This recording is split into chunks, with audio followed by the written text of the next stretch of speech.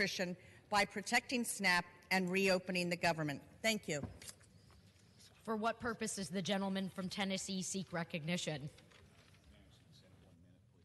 Without objection, the gentleman is recognized for 1 minute.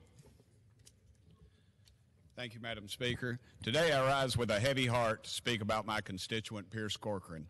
On December 29, 2018, Pierce was struck and killed by a vehicle operated by an undocumented immigrant in Knoxville.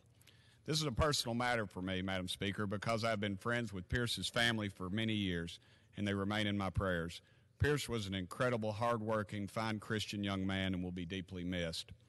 People want to come to our country for new opportunities and the pursuit of happiness, and this nation is full of incentives that attract not only our legal but also illegal immigrants.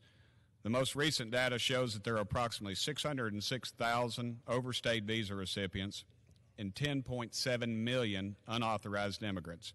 Removing incentives that encourage unlawful immigration and demagnetizing that attraction must be a priority for this Congress moving forward.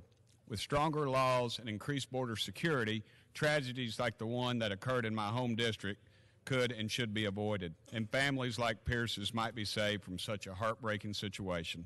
I yield back the balance of my time, Madam Speaker. For what purpose does the gentleman from Hawaii seek recognition?